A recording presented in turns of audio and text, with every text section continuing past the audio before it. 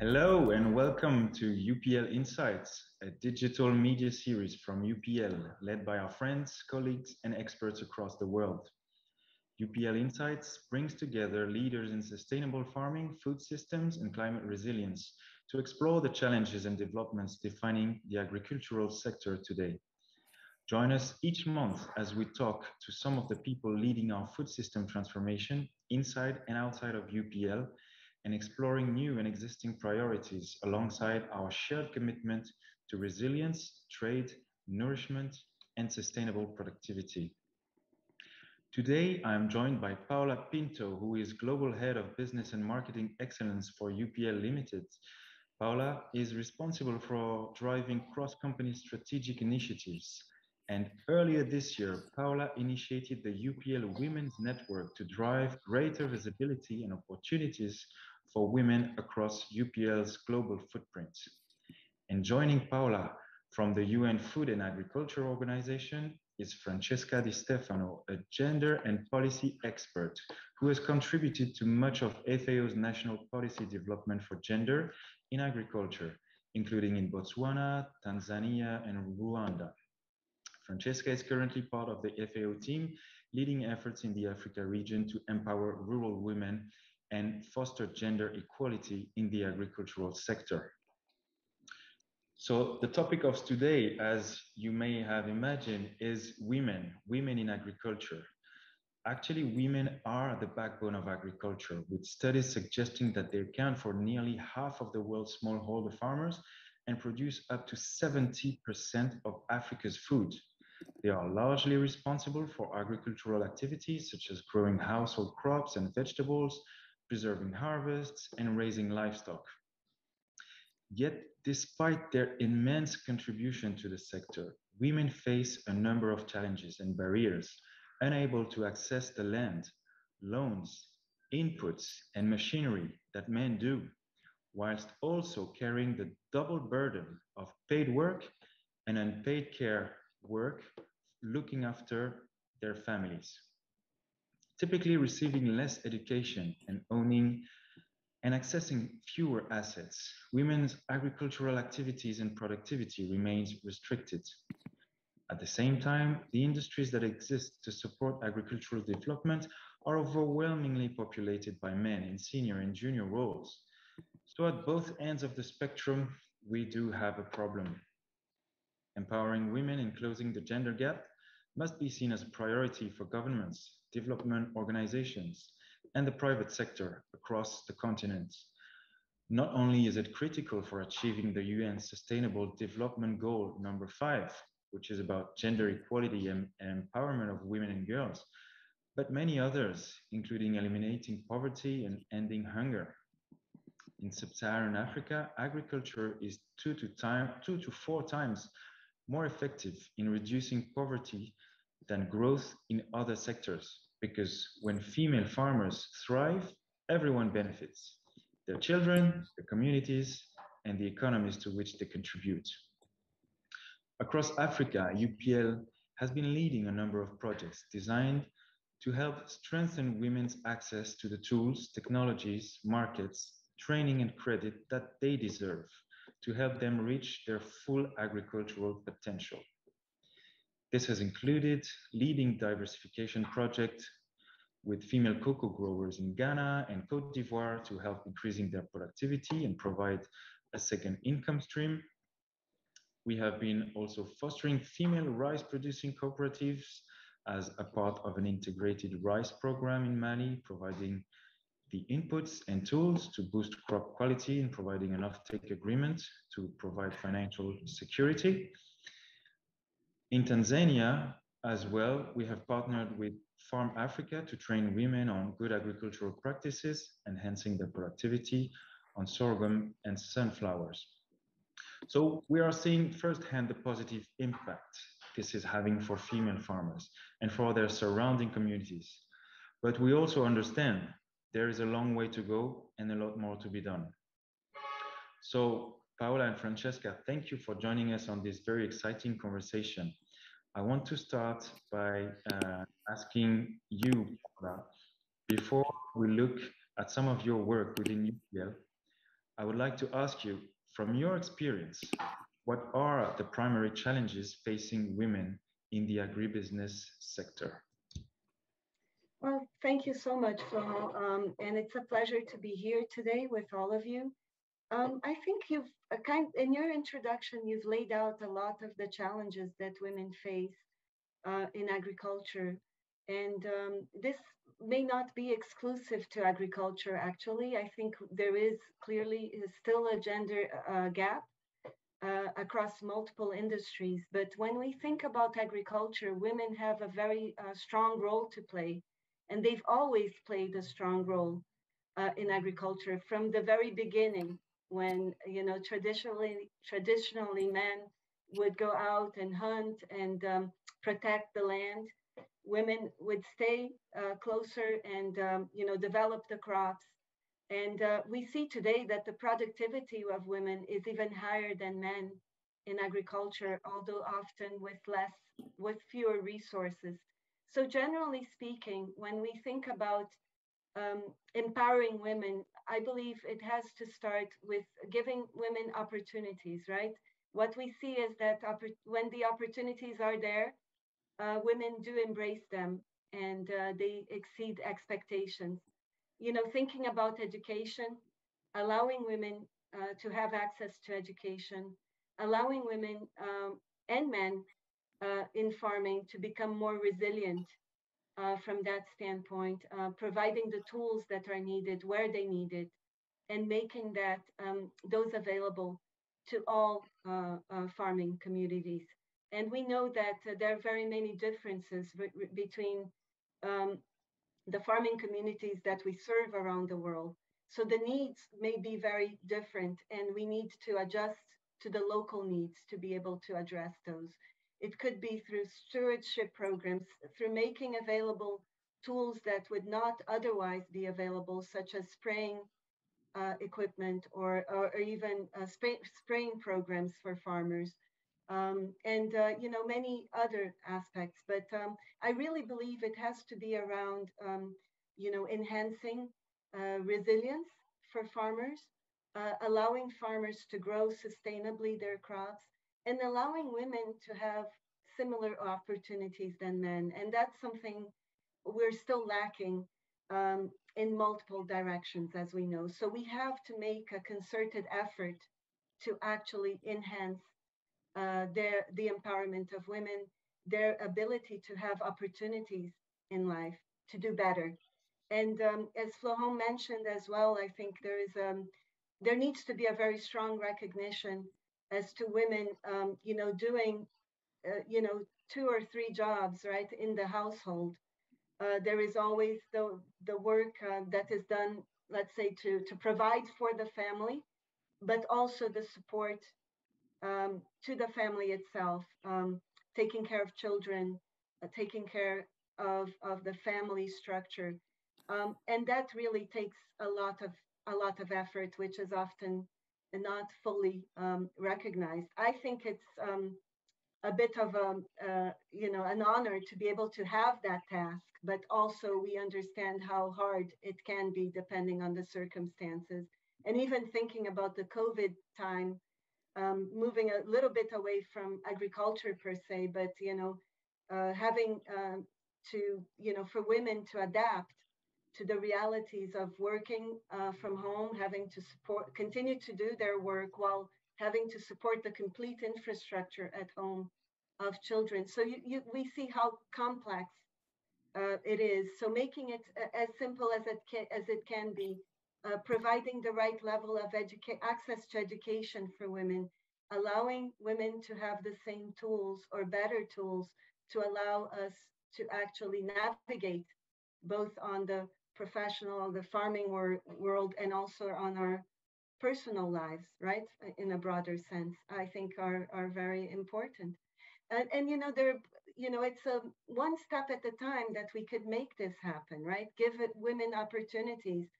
There is a nice example. I think you've mentioned quite a few examples that we have within UPL in Africa, where we do have a strong, presence, and it's so great to see so many of these programs. We've also initiated a very interesting program in India more recently through our one of our open ag companies, Nurture, where we are creating a lot of opportunities for women um, to be placed in roles that are possibly traditionally made by men in different farming communities.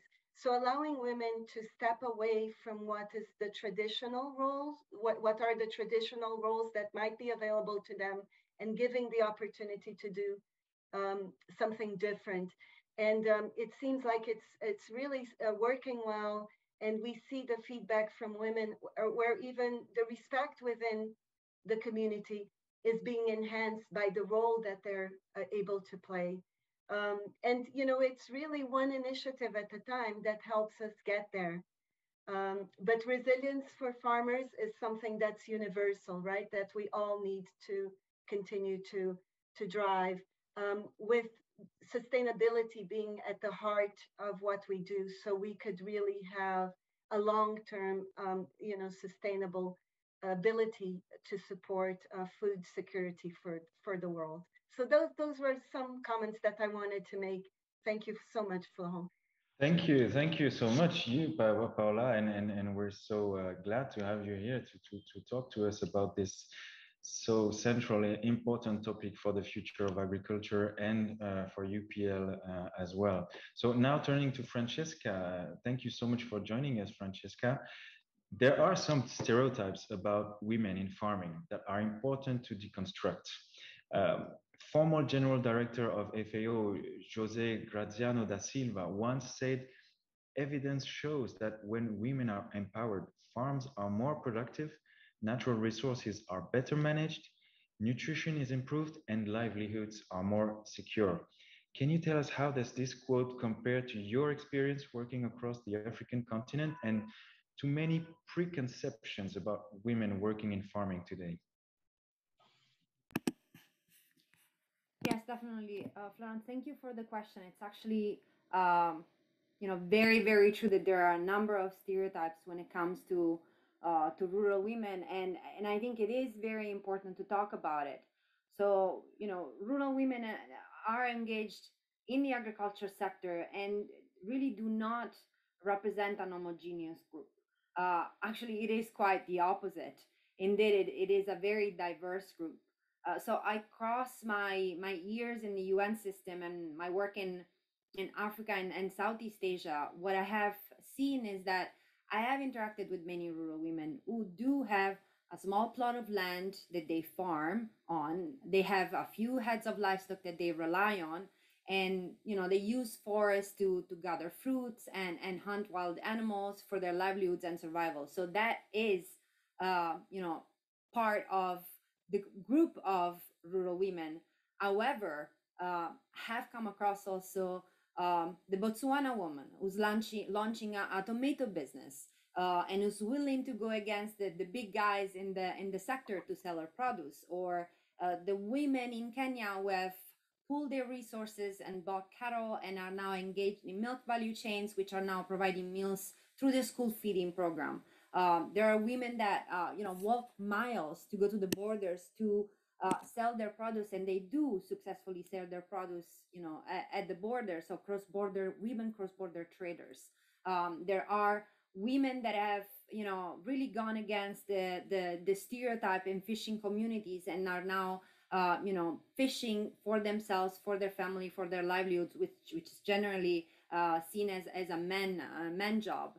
Or there are the women's in Sri Lanka who, again, pulled together their resources and came up with a small tea business, which is now thriving. So I could really go on and on and on and on about, women and the diversity that we see in this group, in the group of rural women and the women engaged in agriculture. And, it really relates and can very much link with what Paula just said. She talked about different needs for different women, and this is what I'm talking about. There is not one group that we can refer to. Paula also mentioned that there are some programs that UPL is carrying out that kind of bring and facilitate women in engaging with roles that are outside of their gender role.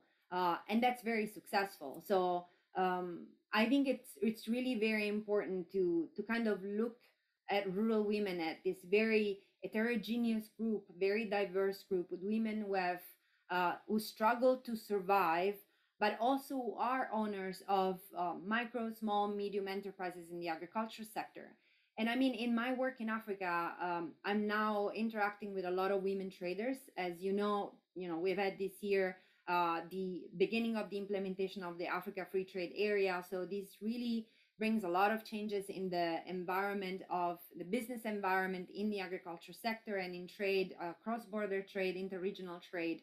And of course, you see the big guys interacting in this environment, but there are also a lot of rural women who are thriving in the sector, in the agriculture sector, who are pooling their resources, who are managing to access information and technologies and digitalization, who are upgrading their businesses, who are going from subsistence to commercial farming.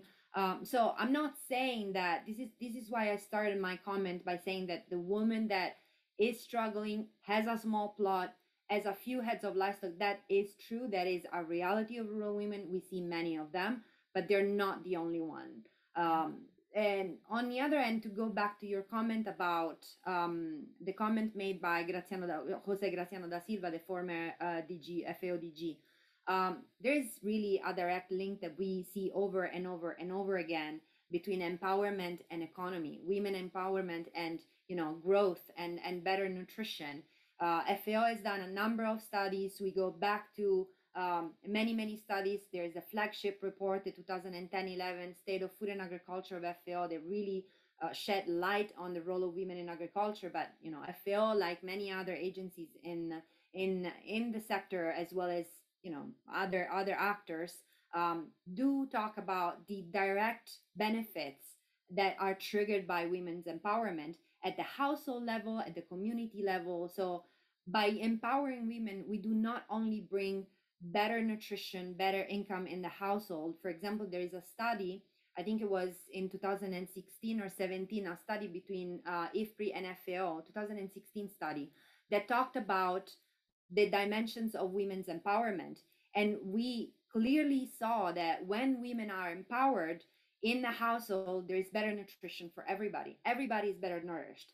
Everybody accesses school. So kids have higher, better access to education, because women tend to reinvest most of their income in the household, improving the life of the household members. But this is just the micro level impact. If we look at a larger, broader picture, when women are empowered, when they have the right tools, the right information, the right resources, natural resources, productive resources, there is really an effect that triggers economic growth. So women produce more, and there's less poverty, there's more economic growth, there's more gainings, better gainings for all.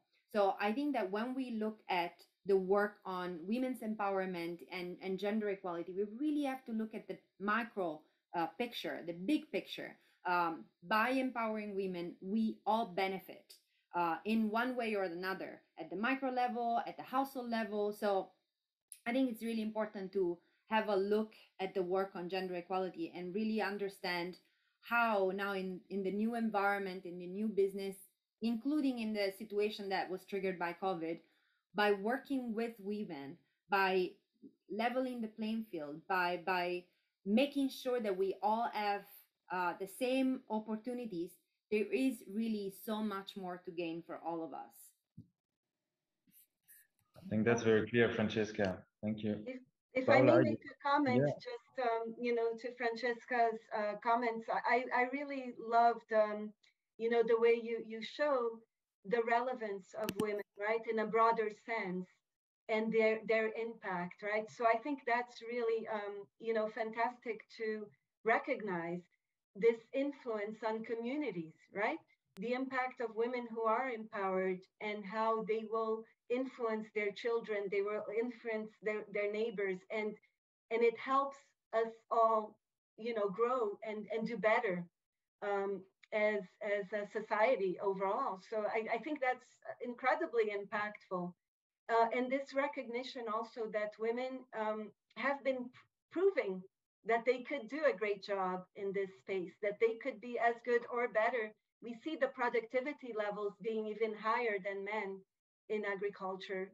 So there is no reason why this shouldn't be the case. And the more we can support women, the more positive impact we will have in a broader sense. So thank you so much for bringing those examples. It's really inspiring to hear, actually. So Paula, since you're mentioning the role that we should play and how we can support this dynamic, I was going to ask Paula. I was going to ask Francesca, as you've been involved firsthand in the design of policies, public policies for African women empowerment and right protection. But the private sector can be actually a great catalyst for the implementation of these policies. So what do you think the private sector should play in terms of role for women protection and empowerment, and in particular in the agricultural sector? What should be the role of a company like UPL to support that dynamic? Yeah, thank you for the question. Yes, I do. I do think that the private sector has a really big, important role to play. So, like you said, it is correct. In my experience, I've worked a lot with governments at national level to develop new policy frameworks and making policy change. Policy making is a quite lengthy process if you want to do it right. And in order for that to happen, to kind of trigger that policy change to reform the policy environment, there's definitely the element of policy coherence that has to be there. But the one key element, if you want to come up with a good policy, is consultations. A good policy sees the inputs and participation of pretty much every actor in a sector, including the agriculture one. So in my experience, the consultation process takes into account the voice of many actors. And this definitely includes the private sector. The private sector has, in recent years, gained more and more relevance when it comes to development efforts. And it is clear why. The private sector provides more than half of the overall employment opportunities in the developing world. This includes formal and informal jobs. It does deliver critical goods and services, and it contributes to tax revenues and flow of capital. So the sector is definitely more and more encouraged to leverage the opportunities and mitigate the challenges that present themselves in the rural development and the agriculture sector. So I think that when it comes to policy development, they can be agents of change by speaking about the issues that exist and leveraging the opportunities that their work in a country gives them. When it comes to an environment like that, by speaking up, they can be really catalyst of change if they engage with the government and trigger transformation. And in my experience, I've seen it really many times. For example, in many countries, the progress that have been made in agriculture mechanization has really frequently been initiated by a push from the private sector, which spoke about the challenges of productivity in the agriculture sector and engaged the government, stimulating a shift that really catalyzed investment and policy change. So the private sector itself has a very, very important role to play in the development world, but especially when, my background is also a legal background. So I really, truly believe that the macro level changes do trickle down and create changes at many levels. So I really believe that by bringing the private sector in when it comes to the development of new programs or new policies, we have that kind of fresh push for innovation, for, I've mentioned mechanization, but the same has been for digitalization, for transportation and agriculture. Many of the transportation policies that I've seen being implemented throughout the years that I've worked in Africa specifically have been triggered by the input of the private sector that wanted to do business in the country, and has triggered a change. So I think it's really important to look at the private sector as a good actor, an important actor that can engage with the government, can bring people to the table, and that has to be brought to the table when we talk about changes in the policy environment and the legal framework. So I think this is one thing that we don't have to forget, and this one element that we have to remember when we kind of work at national level. The policies, the private sector has to be brought in as an ally in a sense. Good point. Thank you, Francesca. Paula, we've looked at the role that the private sector can play now, catalyzing policy. What can you tell us about the work that led up to the launch of the UPL Women Network and what the network sets out to achieve? Oh, thank you so much for the question. Yes, we came up with the idea of launching UPL Women's Network because of the recognition that we are, you know, from a gender standpoint, UPL is very much underrepresented at this point. We have about, when we looked at the initial statistics that drove to this effort, you know, overall within UPL, we had about 20% representation of women. And of course, when we go to the higher levels of management, it becomes even a lower percentage. I don't think this is uncommon in the, you know, agrochemical space, as we were discussing before. We've looked at statistics of other companies, and often, you know, there could be a slightly better representation of women, but still certainly underrepresented overall. And, you know, why is it important to enhance gender diversity, right, which is the main driver for the Women's Network? Is really because we truly believe, and you know, there are so many studies that have indicated that having that voice and representation really drives a better business performance. And it allows us to have certain competencies that may be more prevalent in women than there are in men. It allows us to be more creative because there will be new ideas, new ways of working that could come to the company. So we believing in these elements, and my prior experience as a younger professional in the past, I had worked for GE for a period of time, and I truly benefited from the Women's Network at GE at the time. So I brought the idea to UPL that we should create a women's network within our company, and it received extreme support within the company. And Jay Schroff, who is our CEO, actually is our executive sponsor of the Women's Network. Since the launch on March 8th, we already have 350 UPL women that are part of this network. And what are the key objectives of the network? What we want is, of course, to enhance gender diversity within UPL by focusing on two fronts. One is to attract external talent, female talent to UPL.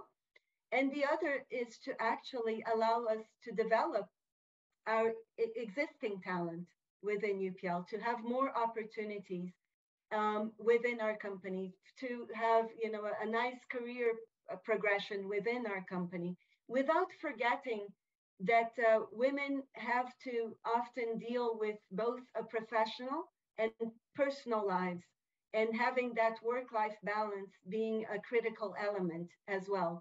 So understanding that we need to provide the tools for women to actually be able to succeed professionally as well as personally, and ultimately allowing UPL to be recognized as a great place to work for women. So we began in March of this year. We already had quite a few activities going on. And we have a specific goal actually to enhance by 10% our representation in the very short term of women in mid and upper management. So we're establishing some concrete goals to increase our gender diversity, but also to reach out to women and start giving them tools to be successful internally, and also from a recruiting standpoint, providing a concerted effort to enhance the representation of women within UPL. And I'll just give a few examples of that. In terms of our internal programs, we started with, just sharing with women, major competencies that are normally more importantly found within women that are critical for business. So we started, really trying to embrace the concept that we should all actually not try to act as men in the workplace, but actually value some of the capabilities that women could bring to the workplace, and actually help our business through those capabilities and competencies actually perform better. Some examples that are very well known is like women tend to have more empathy or work well in groups, or there are multiple aspects, right, that we want to be able to leverage and create a more diverse workplace in terms of our thinking. And the idea of embracing those female competencies instead of trying to reproduce, let's say, or to operate, simulating what men do. And actually giving the challenge even to men to embrace some of these core competencies that are good for business. We are also working hard in terms of, creating a network where there could be a lot of dialogue between women. We're working on a mentoring program for women within UPL. We're looking at certain policies in terms of, things that we could do internally. Francesca was talking about policies from an external viewpoint, but what are some of the things we could do internally to allow women to be successful in the workplace? Some few examples, like in Brazil, we've extended the period of maternity leave, or allowing women to actually not have to travel if they've just had a child for 2 years, to be able to stay home with the children. Little things sometimes that have a huge impact in women's ability to be successful, both in the workplace and also at home. We've also, we're now creating a Women Inspiring Women event, where we are going to be portraying 14 women within UPL with different characteristics, different capabilities, different areas of focus, and having panels and a dialogue so that women could ask questions around that. I mentioned the mentoring program. So there are multiple things that are happening here. And more importantly is we've really been able to enhance the interest and the visibility of this important topic within UPL, with all the leadership really embracing it. And on an external front, we're really working, for instance, to hire women in certain areas where we are truly underrepresented. For instance, having more women in commercial roles within UPL, or more women in operations roles. So specific programs to drive an enhancement of our participation in some of these areas of focus. So I hope this gives you a broad level perspective of the Women's Network. We're very excited about the engagement, and really just getting to know the amazing women that we have within UPL, and being able to hopefully multiply that in the months and years to come. So thank you. Thank you, Paula. Thank you so much for sharing with us some of the short and long-term objectives of these fantastic initiatives with the UPL Women Network. So kudos to you, and more grace. And we're ready to join the network and embrace the core values of women. Speak for the men. Fantastic. Yes, we're very diverse. We accept men as well. Great. Now going back to Francesca with maybe a last example. We often talk about best practices and showing by doing. Francesca, to your opinion, what are the most successful programs you have seen that set out to enfranchise women in agriculture on the field? Any concrete examples you have in mind to conclude? Yeah, absolutely. Too many, I would say. But if I had to pinpoint one example that comes to mind when we talk about empowering women in agriculture, I think that we have to look at the big challenges. And I think that one of the very big challenges for women in agriculture is access to resources. And I'm talking particularly about access to land, which is such an important and fundamental resource to have. So we see over and over again that land represents one of the most important resources, and which women struggle to have. Um, and this is not only a resource that is needed to farm, it's also a resource that is needed to expand their businesses, as without land and assets, and therefore a collateral, there's no access to financial services and credit to engage in the sector or expand any business in the agriculture sector. So one program that comes to mind is a program that FAO implemented in Mozambique, and is a program that focuses on training paralegals.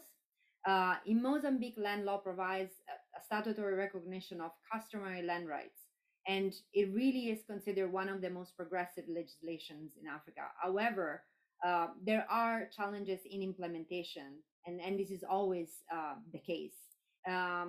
Indeed, simply having a new law does not mean necessarily that a transformation is going to happen or change is going to happen. So the FAO built a program that supported the implementation of this law through capacity development, targeted at various groups who are either beneficiaries of the law, so rural communities, rural women, or those responsible for implementing it. Because training women or training the duty bearers, those who access the law, is just as important as training those who are actually responsible for the implementation of the law. So really, FAO supported the development of new capacity development to empower rural communities on the one side, as well as local government. So the true focus of the training was to further understanding of how to use national laws for more equitable development. So this starts with recognizing the rights of rural communities before moving into the discussion on how to use the various legal and practical instrument to really promote investment at the very end. So this is really just one example that comes to mind. One of many that I could bring up. FAO truly carries out a variety of programs that benefit women in the agriculture sector. We do have programs, important programs for employment generation, access to inputs, technologies, the reduction of work burden, which is something that Paula mentioned before, that the double burden of women in their productive and reproductive role. FAO has a number of programs that really foster reduction of work burden in the agriculture sector. So labor saving technologies, for example. But nevertheless, facilitating access to natural resources and particularly land, in my opinion, remains one of the most important actions that we can make to truly empower women and give them an opportunity to excel in the system, which is something that they are perfectly capable of doing when they have access to the same resources, assets, and opportunities than men do. Thank you, Francesca. And on that note, I want to thank you both, actually, Francesca and Paula, for joining us today on this UPL Insight episode and for sharing with us such a range of compelling and persuasive stories from your respective careers. To find out more about the work UPL is leading, you can visit our website or follow the full UPL Insight series on YouTube, Spotify, and Apple Music. Thank you for watching and see you on the next one.